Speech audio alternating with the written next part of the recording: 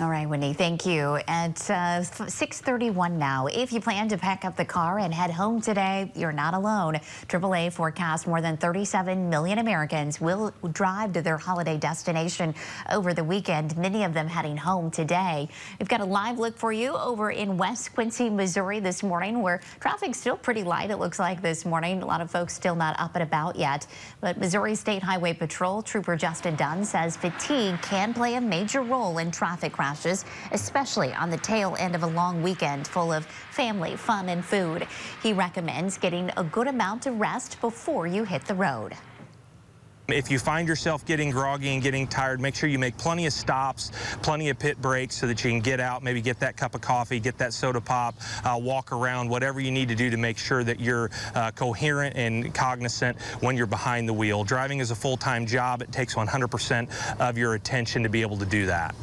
Dunn says during last year's Memorial Day counting period, the Highway Patrol reported 1,043 crashes on Missouri roads. He says 504 people were injured, 132 died.